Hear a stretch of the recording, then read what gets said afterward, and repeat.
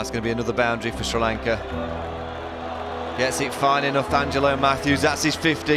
Hi, I'm Angelo Mathews, going back to 2014 where I scored a century at Lord's. He'll be eyeing that honours board as well. He'll be thinking of Sangakkara. I think might join you later. I was on 97 or 98 and I knew that he was going to bowl a wide delivery and I just got on to the 5th stump.